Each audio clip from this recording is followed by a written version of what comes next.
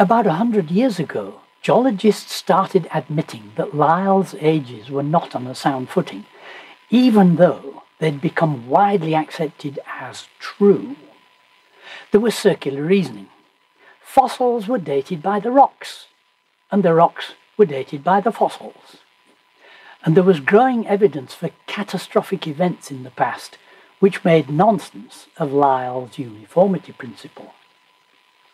But without Lyell's uniformity principle, there was no way of deducing any ages at all. There was a very well-known geologist, Arthur Holmes, whose books I read when I was studying geology many years ago. He decided to put the timescale on a firm footing with radiometric dating. He found it much more difficult than he had expected. The classic radiometric dating system starts with uranium. Uranium breaks down through many stages of nuclear decay until it becomes a stable kind of lead. Radiometric dating computes the amount of parent element, in this case uranium, and the amount of daughter element, in this case lead.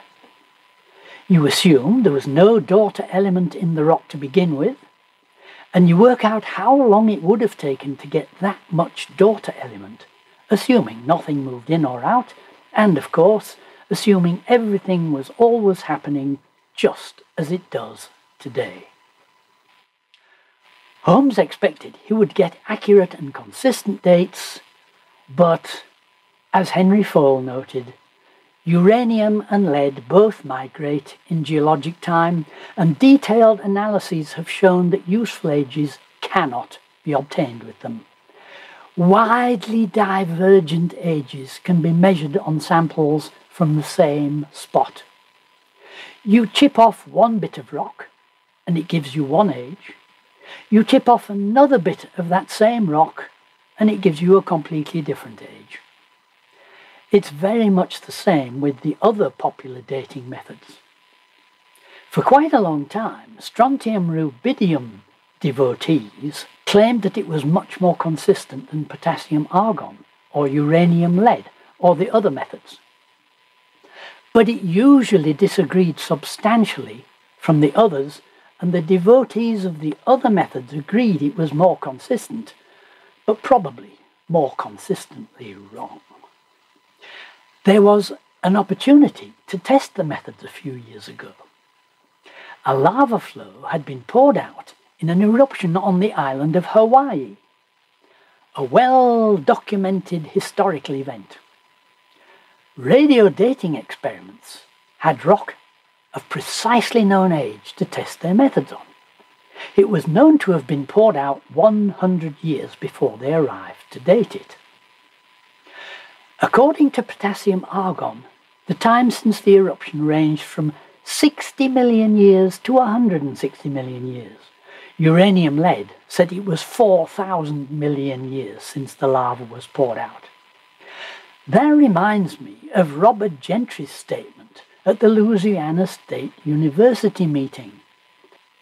If isotope ratios are to be used as a basis for geologic dating, then presently accepted ages may be too high by a factor of 10,000. The Hawaii dates were wrong by factors ranging from 600,000 to 40 million. Well, the radiometric dating experts had to look elsewhere for comfort.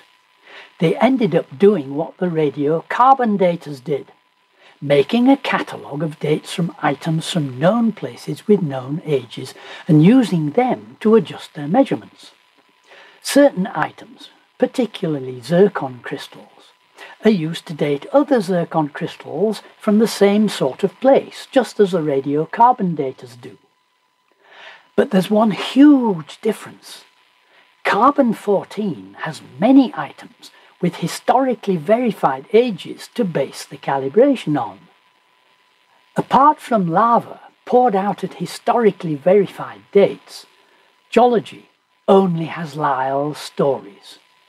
Radiometric dating does not give ages anywhere near 100 years for 100-year-old rocks, so the calibration is done only against Lyell's stories. They now claim to have an independent and trustworthy dating method. But all their calibrations are done on the assumption that Lyell's timescale was correct.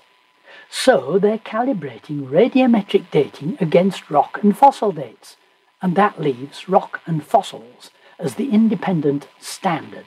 The truth remains, as stated by O.H. Schinderwolf, the only chronometric scale applicable in geologic history for the stratigraphic classification of rocks and for dating geologic events exactly is furnished by the fossils.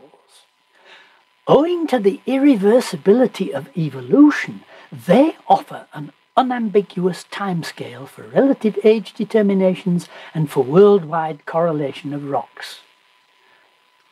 Geological dating and evolution remain inextricably linked. Not surprising, since Lyell and Darwin worked together in attempting to discredit the Bible. The geology textbook, A Trip Through Time, has this to say about Lyell.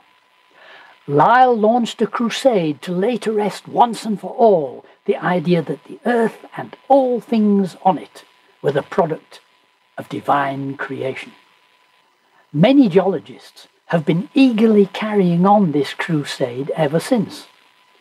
Dorsey Hager, for example, said, "Early geologists fought to free people from the myths of biblical creation. Many millions still live in mental bondage controlled by ignorant ranters who accept the Bible as the last word in science." It's interesting that secular science largely ignores religion in general. They don't seem to be crusading to discredit the Vedas, the Quran, the Tapitaka, or any other supposedly sacred text. Only the Bible. And as Richard Bodarth said, if Jesus was not the Redeemer who died for our sins, and this is what evolution means, then Christianity is nothing. Secular humanists are not trying to discredit Krishna, or Vishnu, or Muhammad, or Confucius, or Buddha. It's only the truth which is anathema to the lie. And the weapons being wielded in the crusade against God's truth include Darwin's evolution and Lyell's millions of years. But we can be confident they will not succeed. We read in Isaiah 55 verse 11, "So shall my word be that goes forth from my mouth. It shall not return to me void. It shall accomplish what I please, and it shall prosper in the thing for which I sent it." God's word does not support Lyell's extravagant timescale. Let's take another look into that next time. Thank you for joining me for this episode. If you enjoyed it, please like, subscribe, and press the bell so that you'll be notified as I release new movies.